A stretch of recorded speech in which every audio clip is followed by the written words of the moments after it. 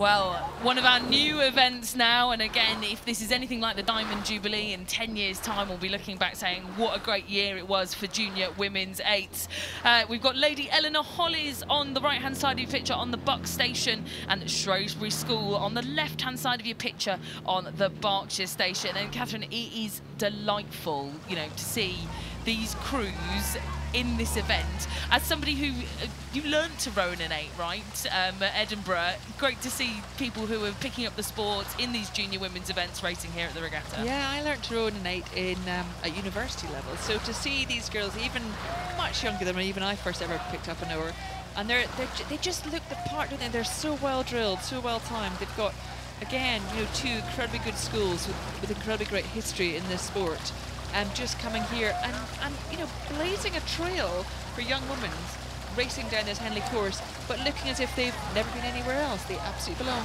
They look totally in place. Yeah, I was thinking this when I was watching the regatta earlier on in the week. They came past me, the first rounds of these junior women's 8s, and I just thought they looked so at home. Why have we not had this before? It's amazing. And Lady Eleanor Holles are currently 3 seats up on Shrewsbury School, who again had a really dominant performance in their race earlier in the week, and yeah, holding the National Schools Champions to only a 3-seat lead. Yeah, I was looking forward to this. Lady Eleanor Holles came out fast and really kind of jumped out at the start and got a nice, comfortable lead.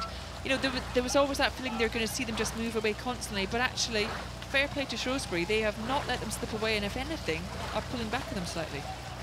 Yeah, I think they are pulling back. If you look at the bow ball of the yellow boats, that little bit on the white bit on the end, if you look at where that's lining up with the crew on the near side, it is creeping back. If you're tuning into rowing for the first time, you can see that the crew on the right is gaining. Shrewsbury is gaining on Lady Eleanor Holles. And again, going back to that, you know, going inside their minds, that mental side. If you have got a crew that's jumped on you in the start, that's moved away from you, when you start to pull it back in, that's when you start to feel this is working. Now look, the crews are coming a little bit close together, which is again dramatic to watch, not comfortable for any of the coaches watching on there, but they haven't been warned yet, but they've moved away again. Yeah, Rich Phelps with flag in hand, ready again, and he's been kept busy this morning. But yeah, the Shrewsbury School Cox, I'm sure, driving them to eat away that deficit. Natalia Toms in the driving seat with the steering cables and the microphone to tell her crew what to do, will be pushing them on to try and claw back the lead that Lady Eleanor Holles has gained. But a really interesting fact about Natalia, actually, her brother is coxing the Shrewsbury boys' first 8. It's wonderful, isn't it? We often see siblings as athletes in the boat, you know, rowing together, competing together, sculling together. It's wonderful to see sibling coxes as well. You know, we don't see as many coxes as we used to. There's less boats that are coxed, but to see 2 coxes from the same family both competing at Henley is brilliant. Now, this could be a real upset here, Catherine, and Lady Eleanor Holles, like we say, they were the National Schools Champions in this event, so that is the best title you can get as a schoolgirl rower in this event. They've got that trophy. They're looking to come here to Henley Royal Regatta and win the inaugural event here. But Shrewsbury, who have really not been in this combination long, you know, this boat is comprised of their quad and their 4 that have come together very, very recently, are putting them under pressure, and I think, in fact, now leading. I mean, both crew, this is again a bit like we've just been discussing with the men's singles race we watched, was when it gets suddenly, you know, by ball to by ball, we talk about that almost every stroke could mean a different leader. We don't always see it this close racing in 8s, and it's brilliant to see. Once again, a little bit of warning for steering from Shrewsbury. What they need to make sure is that steering, the cox will need to adjust, that doesn't bring any tension, any tightness, because often what happens is when the crew has to steer, then there's a little bit of tightness comes in, but it doesn't look like they're worrying about that right now.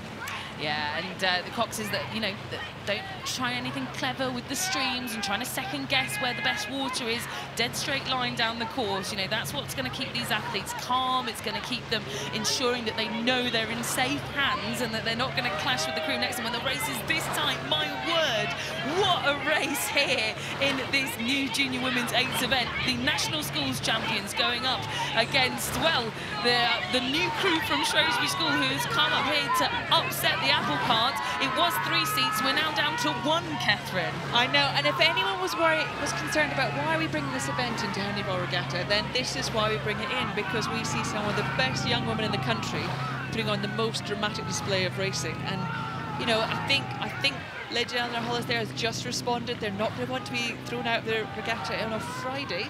They've come here to do much more damage, but Shrewsbury is making it incredibly tough for them and is going to push them, I would hope, all the way.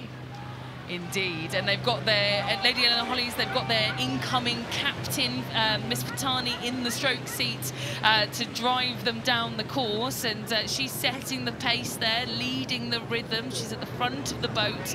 You can see her there looking towards us, and as incoming captain, I'm sure will be wanting to set a precedent for her year incoming, but they're going to have to do something again, I think. Shrewsbury coming back, they're staying calm.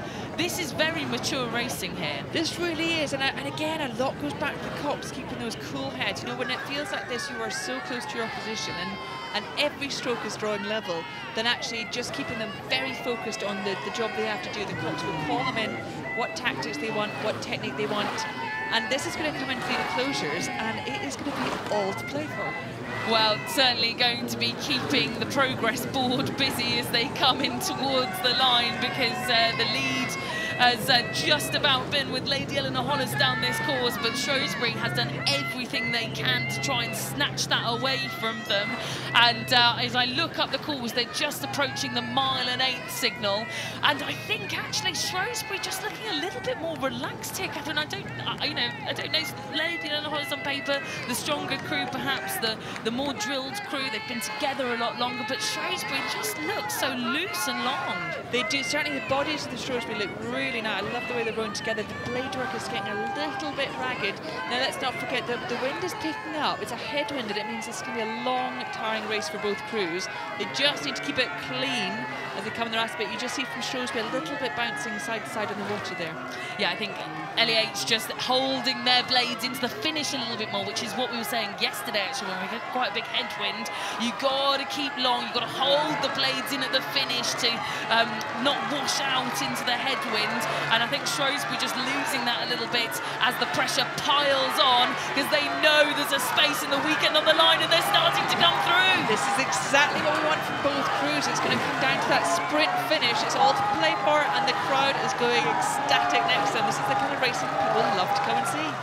Well, this has been one of the best races of this inaugural event, the Junior Women's 8. It's going to come down to the line. I think the speed lies with Lady Eleanor Holles, the National Schools champions, looking to become the Junior Women's 8 champions, and to stay in the regatta for the weekends means that they have the opportunity to do that race once again in the semi-finals.